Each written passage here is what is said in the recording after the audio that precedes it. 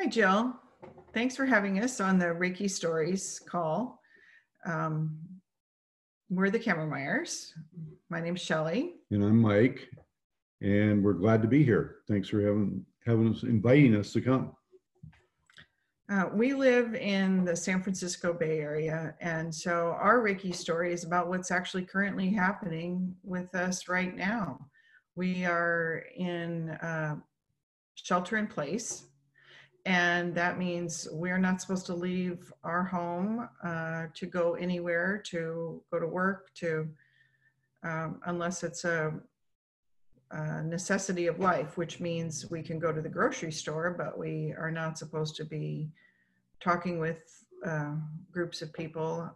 So that means our classes have had to be delayed, but everybody's in the same boat. So we're not really feeling upset about that. We're just, we're just looking for ways to support our community. And the first thing that we have done is for months, we've done a thing called Coffee with the Kammermeyers, where once a month we get together and we have a cup of coffee and we chat with people about what's going on in their world. And we might have a topic, like one month we did Reiki in relationships, one month we did Reiki and clutter clearing, all, different ways that you can use Reiki that you might not think of as the normal, other than just self Reiki or Reiki like in person.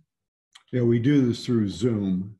If none of you are familiar with Zoom, you can look it up on Google it, I guess. It's pretty easy, right? Yeah, zoom.us. And we just got off a call. We normally do it monthly, and we decided we're going to do it weekly for the next few weeks until this shelter in place is over.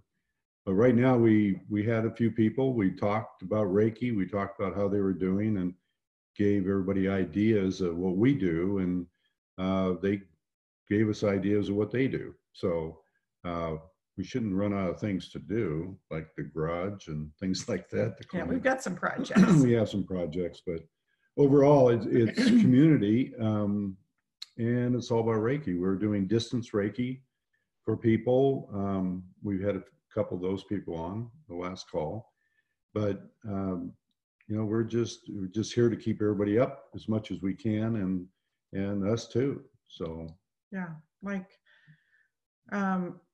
one of the things that we've noticed is that people are finding out that distance Reiki really does work.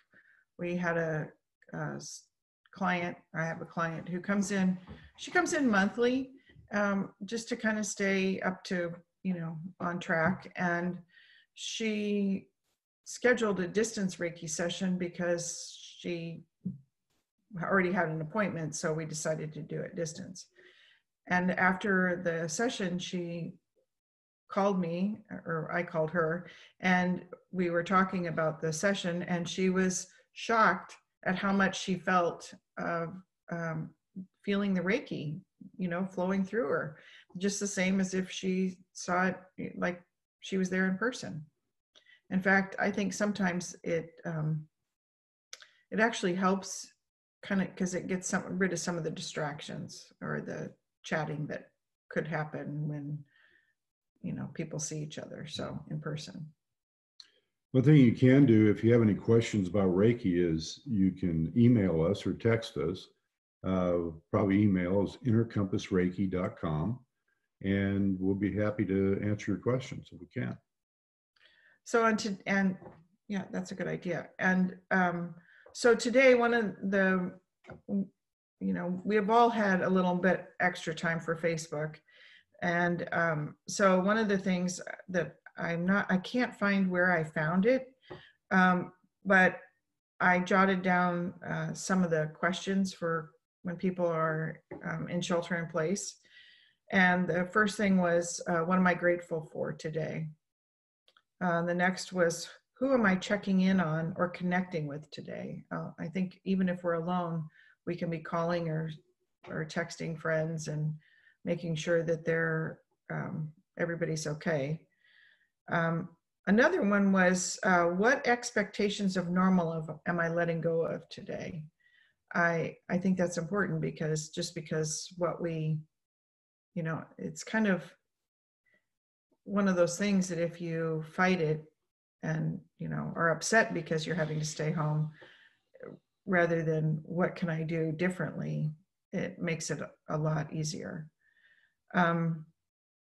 How am I getting outside today? We live in California, so the weather's lovely, and so we can go for a walk or sit out in the back porch and have our coffee or whatever. So that is helping make us not feel so confined.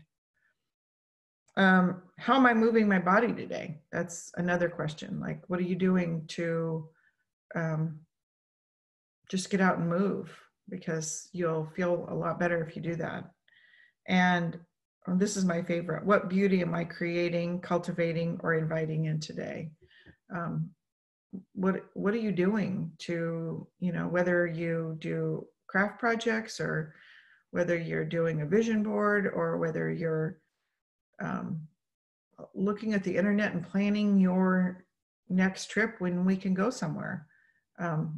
Any of that is creating some beauty and some excitement about our life, and staying in the present moment and not getting worried about when this is going to end, how it's going to end, how long it's going to go on. Nobody knows. They have some predictions. Some people are making it sound very dire. Some people are making it sound like it isn't.